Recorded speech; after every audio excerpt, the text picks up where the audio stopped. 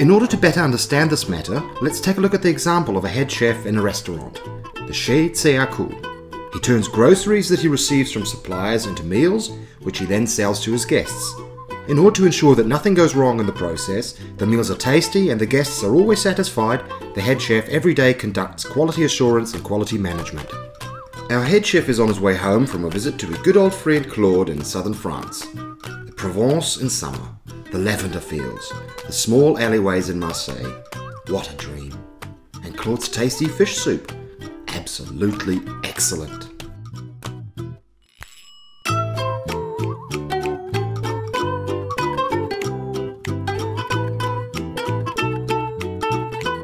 Fortunately, Claude had given him the recipe. That would be the right thing for the menu next week. The head chef thinks to himself on the flight back home and begins to ponder how to best make the soup. As in all things in life, the head chef first needs a thorough, well thought through plan. The overall timing, the most efficient procedures, and the best resources. In short, who should do what when. Oui, that is just the way I'll do it. The head chef thinks to himself. But 7 different types of fish, 8 different spices. Mon Dieu, a lot can go wrong there. He starts to weigh up what could go wrong and how serious the consequences would be. Not enough salt? No problem, pas de problème. I can add some more later. But no, spoiled fish and guests with food poisoning. No, that must not happen. Through experience, a head chef knows that it is best to inspect the quality of goods as soon as they are delivered. This ensures that he can quickly identify possible faults. The earlier I detect something, the faster I can react.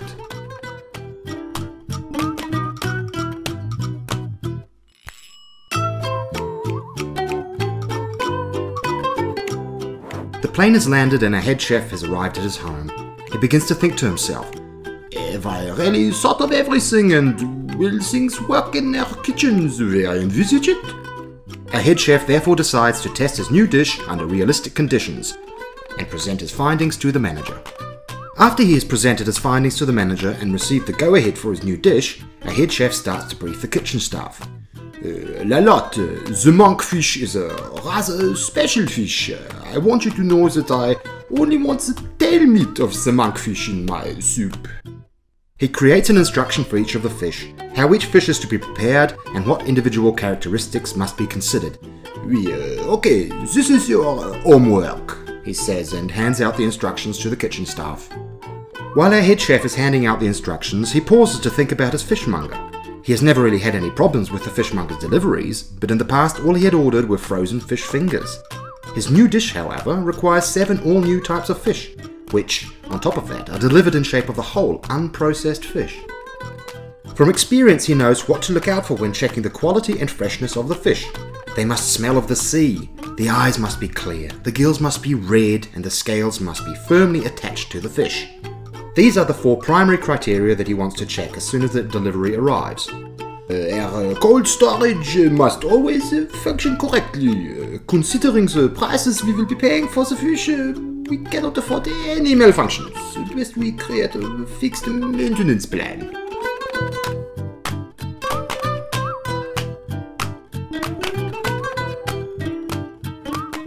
The day has arrived and the menu now right at the top features bouillabaisse marseillaise prepared with 7 types of fish. Early in the morning, the fishmonger delivers the fish, the freshness criteria are inspected immediately, and the fish is then placed into the perfectly functioning +2 degrees Celsius cold storage. It's now lunchtime and the first orders for bouillabaisse marseillaise are coming in. But what's that? Some of the meals are being returned by the waiting staff. One guest complains that the soup is too salty, and another one complains it is not salty enough. What might be the cause of this? The food taster checks every meal before it leaves the kitchen. What's wrong with him? An allergy or a cold? Or has he secretly started smoking again? Now, that must be clarified.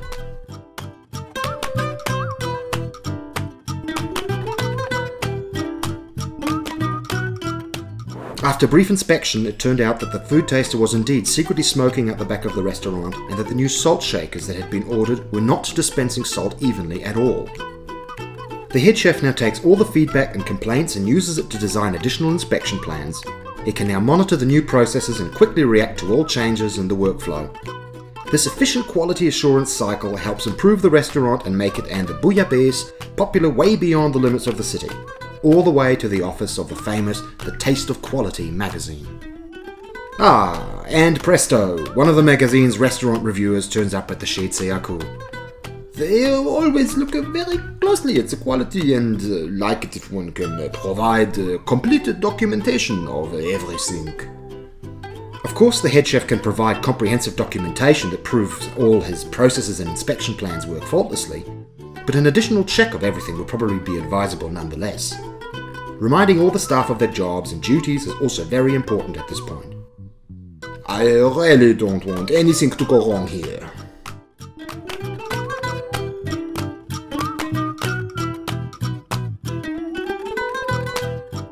The restaurant reviewer has a good look around the restaurant and quickly notices that all processes are tightly structured down to the smallest detail and nothing's left to chance. Within the blink of an eye, the restaurant can react to different recipes, new kitchen equipment, or changed suppliers. In light of all this, the fact that the famous Chez Tseakou Bouillabaisse Marseillaise tastes excellent is not at all surprising.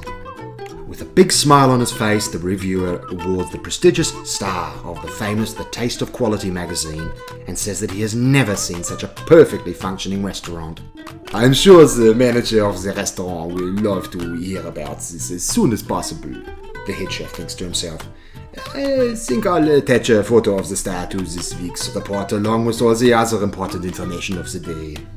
While our head chef is enjoying his well-earned after-work relaxation, he lets the events of the day pass by and thinks about how tremendously important efficient quality assurance is for the success of the restaurant. The planning of processes, the inspection of incoming goods, the training of the staff, the maintenance of equipment. Without all these measures, the Chez Tseakou would definitely not have received its star.